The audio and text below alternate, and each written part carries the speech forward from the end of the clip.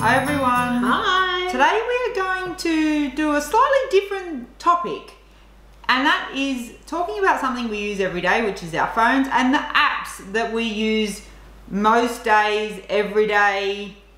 We use a lot of apps because I am on my phone all the time. I know, we all are, aren't yes, we? Even though we try and minimize it, it's hard to get off it. But it is. These are some of our favorite apps for, some of them are health related, some of them are travel related, or just life. So Life related, life admin. Oh, don't get me started. But yeah, these are the apps that we use regularly and we think are beneficial.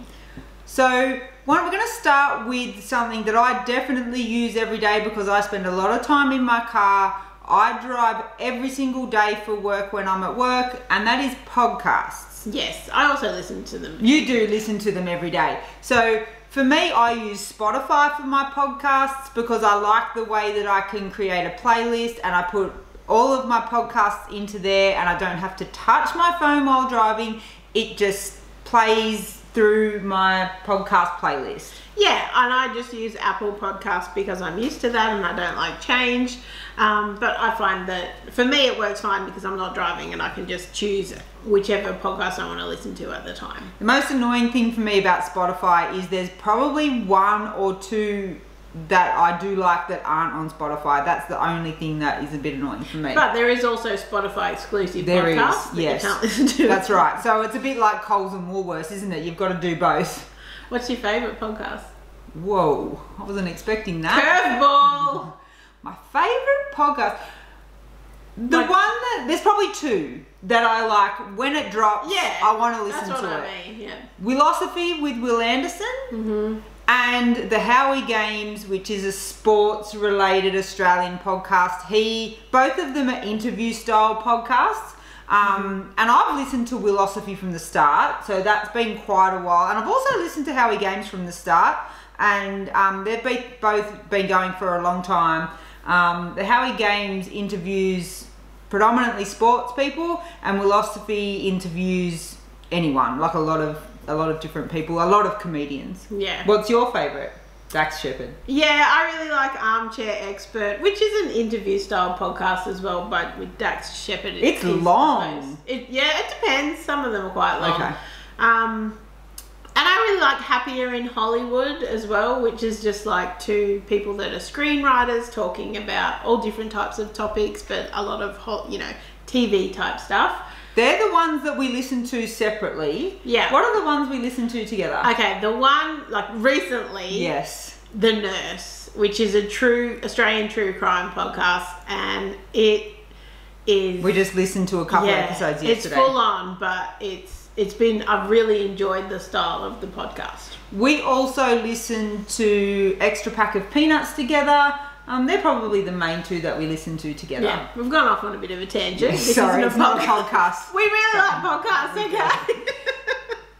Next up is our kind of fitness tracking app. We both wear a smartwatch. I wear a Fitbit and Erica wears an Apple Watch. So I use the Fitbit app all the time. I track my steps, it tracks my sleep, and I wear it to bed. I haven't really been focusing on the sleep lately, but I definitely am tracking my steps with the focus of 10,000 a day.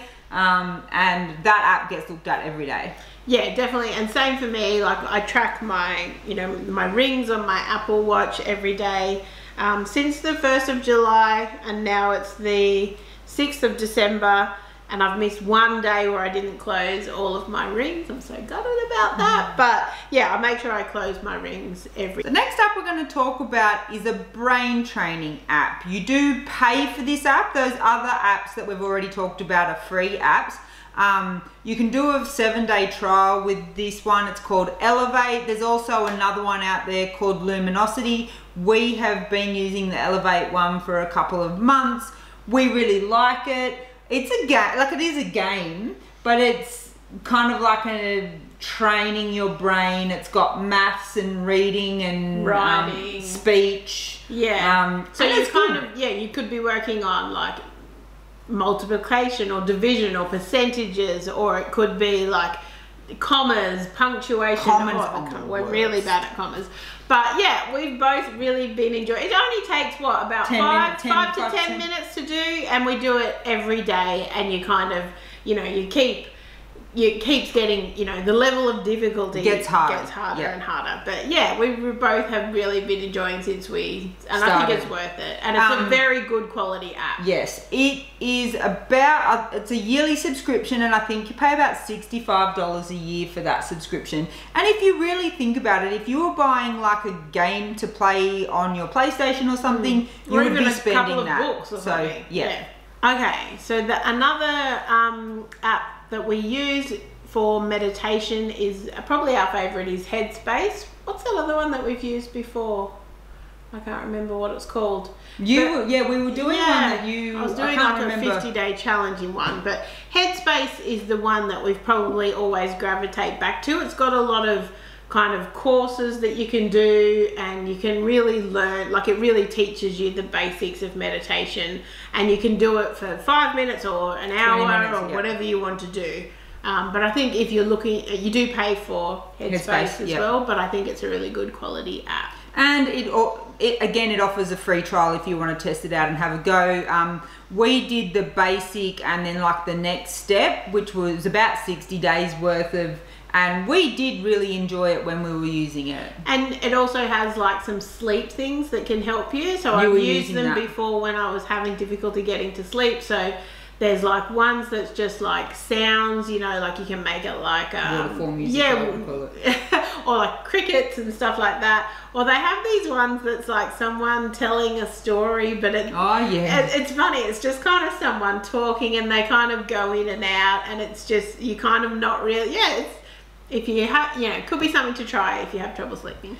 Next up is something that most people doing a low carb or a ketogenic lifestyle have had on their phone at some point, even if you're not a tracker, is a tracking app. So MyFitnessPal, Cronometer, Easy Diet app, Carb Manager, everyone loves Carb Manager.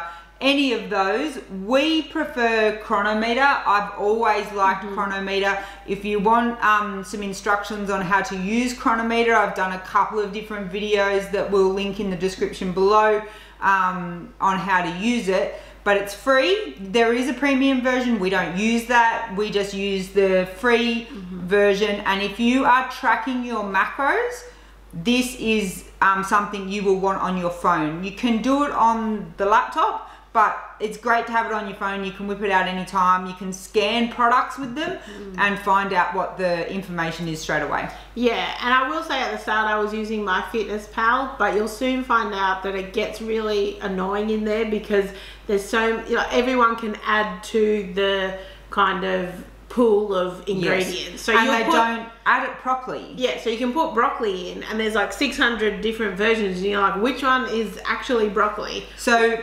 MyFitnessPal and Carb Manager allow users to add to the database. Cronometer does not. So Cronometer, the database is set. You can email them a request to add something. I've never had success with that, but you're only going to get the one thing on there. You're not going to see 600 broccolis come up because they manage the database. They don't let users, you can add your own, but that doesn't add to the public database. That's what I was going to say. You can add your own, and then it's there for you to use, but it's not then there for everyone to use. Another kind of, I guess, diet-related one would be a fasting app we use. It's called Life, and we just use it to track our intermittent or extended fasting. So it's really easy. You just put start fasting, and then when you have something to eat, you hit stop fasting, and it tallies up for you over a week how much fasting you've done. And you can also be in fasting circles, so if there's other people that you're fasting with, you can see whether they're fasting or not. The fasting circle, we have one, but I don't know what the benefit of it is really, but I like it because once I hit that button on the fasting app, I'm not tempted to eat because my mindset is I've set my fasting app. I know it sounds probably ridiculous to some people. That works for me. So if you're someone who's kind of an obliger, who wants to follow the rules, that works for me. And then I turn it off when I eat. And sometimes that means I'm more likely to push it a little bit further because I'm tracking it. I'm a tracker. Yeah. And you'll be like, oh, I want to get to 18 hours or something. Yeah. Another app we've been using a lot this year is a kind of reading, it's called Reading List, and it's just where you can log your books. So there's 3 different sections of it. There's a to read. So if you're at the bookstore and you want to create a list of books that you want to read, you can scan the barcode and there's the list. Yeah, so quite often if I'm listening to a podcast, the people have mentioned a book that they've read and they really, whatever they got out of it, and I'm like, oh, that sounds interesting. I'm never going to remember that book. I'll just add it into my to read section. So you can just search it by the name. You can, or you can scan it. Yeah. And then when you start reading a book, you can say that you've started reading it on this date, and then you can say when you've finished reading it, and then you can go back over the year and see, oh my God, I read like 20 books this year, or all that kind of thing. It's pretty cool. Yeah. And it's free. Yeah, I like that. Then you can see, because quite often you might not remember the name or the author of all the books you've read as well. And if you're telling someone about it, you can easily just share it with them. Okay, this next one is for the ladies. It is a period tracker. We both use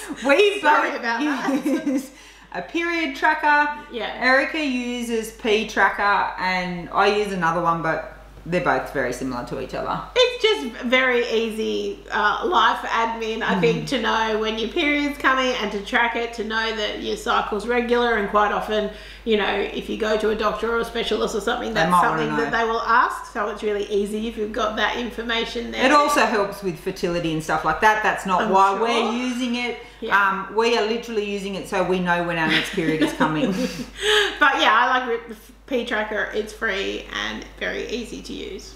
Last one is a travel related one. We use it all the time to not track our travels, but kind of to plan our travels.